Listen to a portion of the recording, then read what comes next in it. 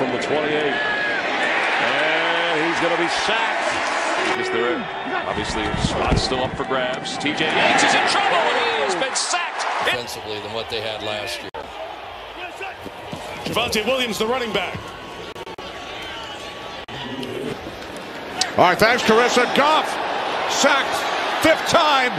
Quarterbacks at least remember, just to give you an example of why he can improve, is Ryan under heavy pressure, sacked again. Next week for the Jets. 1st and 10, hit and brought down on the play. With this approach.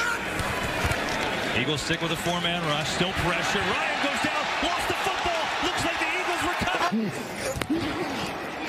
Beathard, look out, and he's going to get taken down. Sacked only once. Inside fake. Of course. Yeah, of course. Of course.